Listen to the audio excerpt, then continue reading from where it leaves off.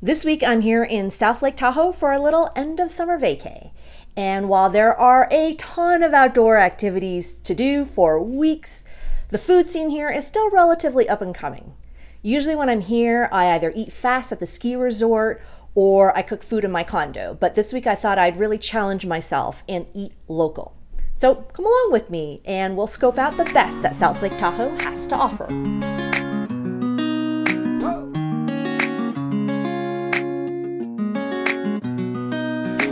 For those that are not familiar with Lake Tahoe, it's a very popular resort area about a 3 to 4 hour drive northeast of San Francisco. And it's got a huge outdoor rec area and is super popular as a weekend getaway from the Bay Area. South Lake Tahoe is the biggest city as well as resort area in the whole of Lake Tahoe. And it's located in, well, the South Shore. And I like it best because it's the most developed and has the most in terms of activities and food. In the past, I found food quality to be only so-so, but in recent years, more and more chefs have been opening quality restaurants in the area, and so today's food tour should be quite promising. So sleepy. We need to start the day with a little sugar. I love donuts, but the Bay Area doesn't really do it for cool and funky flavors. So I was totally psyched to discover Glazed and Confused donuts here in Tahoe. It's a play on the famous Matthew McConaughey movie, Dazed and Confused, and the flavors here are equally as psychedelic. So I'm here with the owner, Mara, who co-owns Glazed and Confused with her husband. Hi, Mara. Hi. Thanks for having us today. Thank you for coming in. We actually started off as a donut delivery company. Me and my husband met here 15 years ago. Hi there. He had an aptitude test when he was, I think he was in 3rd grade, and it said he should be a donut chef. And he just won Best Chef of South Lake Tahoe. We have about 70 donuts on our menu. We rotate them out daily. There's some that you'll find every single day here, which would be Floyd, who's my son. He's actually tattooed on my arm. Floyd is a strawberry-based donut.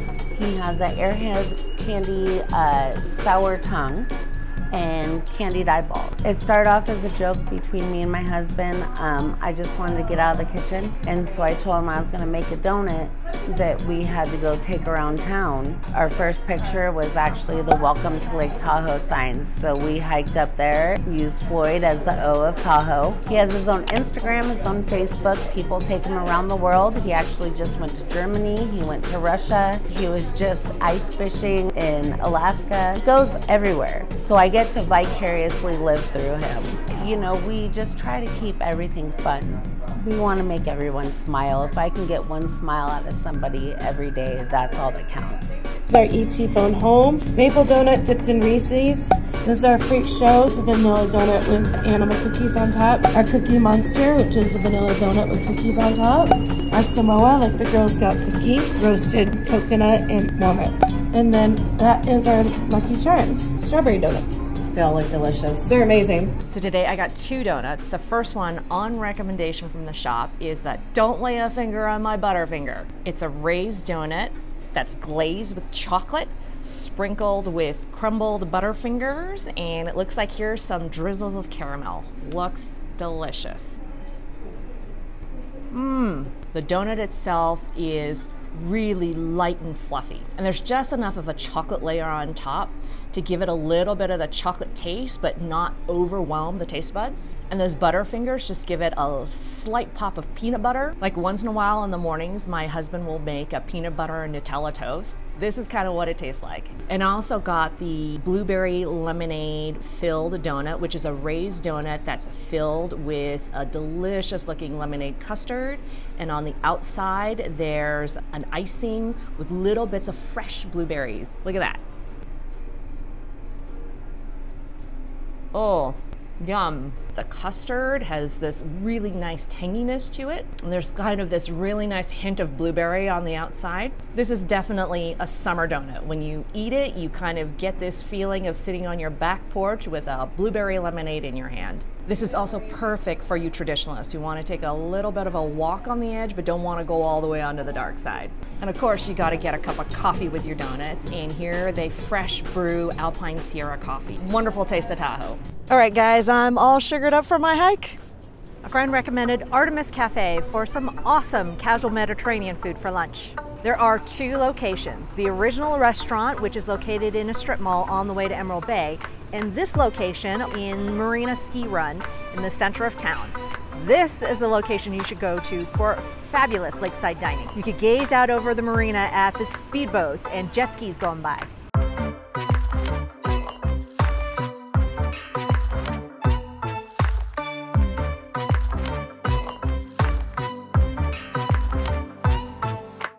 Mostly what's on the menu are Greek and Greek-inspired items like gyros, falafels, and spanakopita. Breakfast is their most popular meal here, and the crab cake eggs benedict, as well as the baklava French toast, are supposed to be killer. Brian Luke, the owner, is a native Hawaiian and brings with him that ethos of Hawaiian cooking with fresh ingredients whenever possible.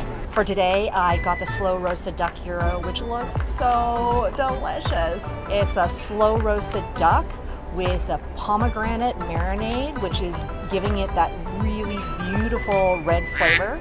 And they stuff it in this warm pita with some cucumber, red onion, avocado, and some Mediterranean slaw.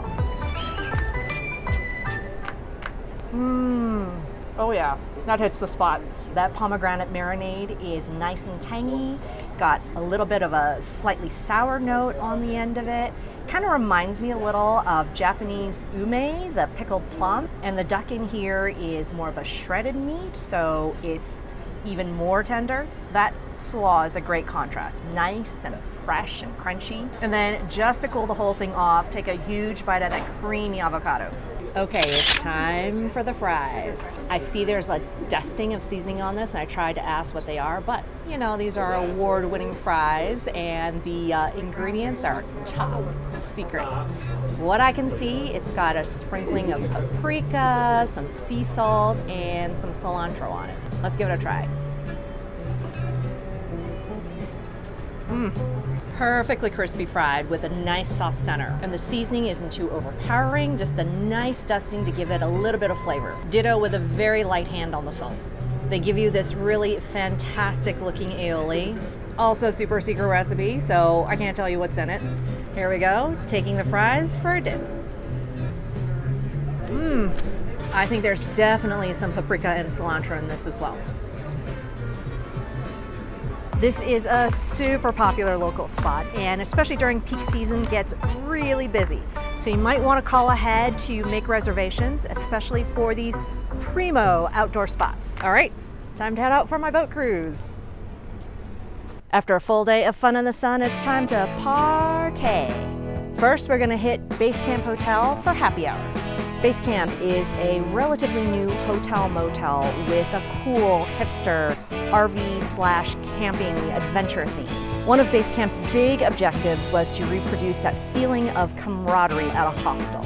So they've got a lot of huge common public spaces. This lobby area here has fire pits, cornhole, table tennis, and other types of lawn games. There's even a couple of upstairs decks for hanging. And there's also the old Outpost Brewing Company, now south of North, where you can come and grab some home-brewed beer.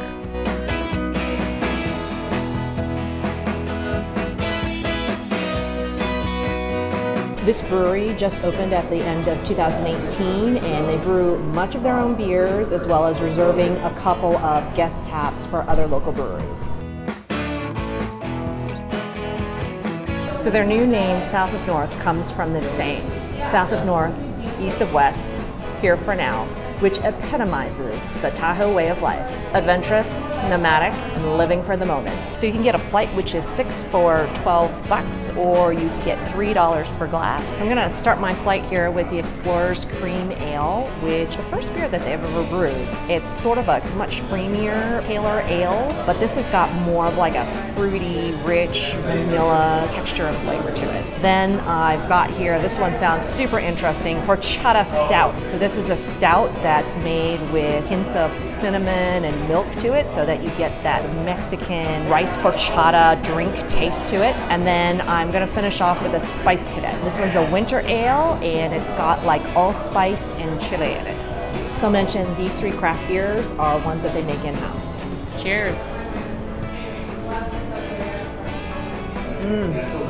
That's a good beer to start with.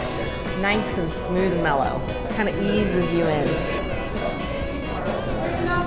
That's really easy to drink. Out of all the beers, stout is my favorite. There's something really nice about that rich bitterness. Like you feel like you're actually drinking something. Again, super mellow, goes down really smoothly. Impromptu concert in the background. All right, I'm starting already to get a buzz, but let's try the Spice Cadet. Oh, that's a much richer, much more bitter stout. I'm getting this really nice hot tingling sensation on my tongue. Kind of interesting, there's a little bit of kind of a whiskey-esque finish on this beer. Pretty nice. So remember with these flights, you always want to go from the lightest to the darkest. Also from 5 to 10, you can order s'mores kits in the hotel lobby and you can roast them right out here on the fire pit.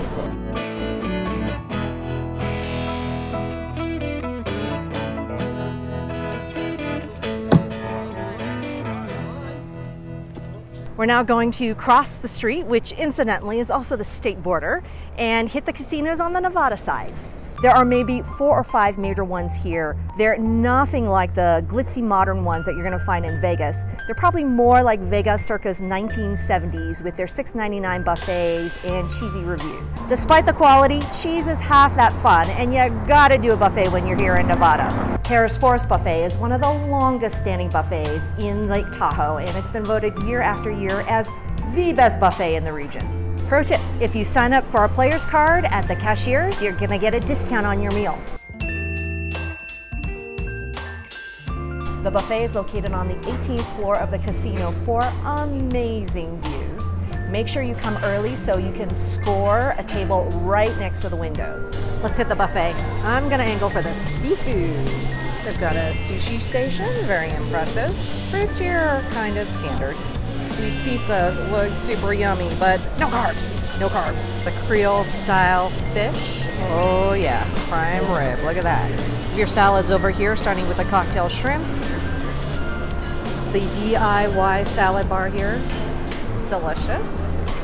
Oh, the Chinese station. These are probably bao under here. Yep. And then you've got all sorts of other goodies. Hot stickers, fried rice, and a sweet and sour soup in there.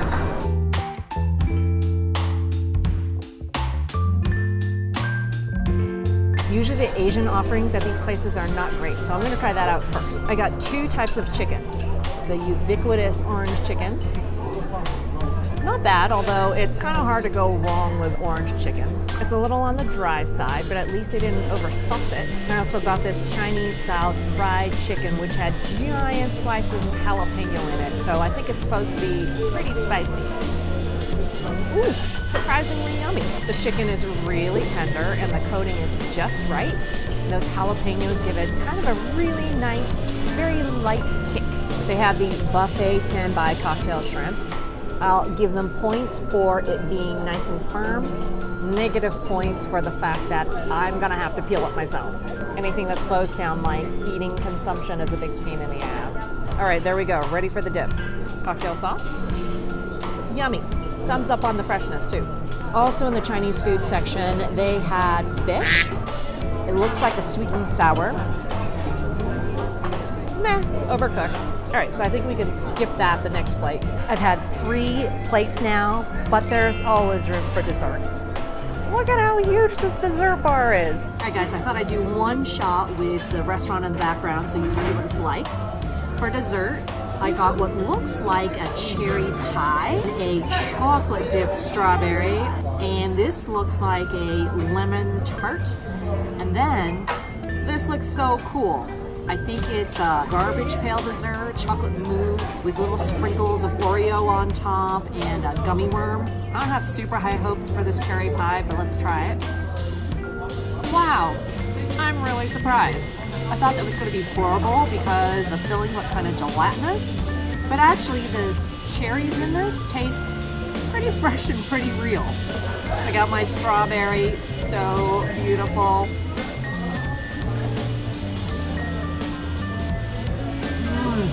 The strawberry is so ripe and juicy, and the chocolate goes so well with it.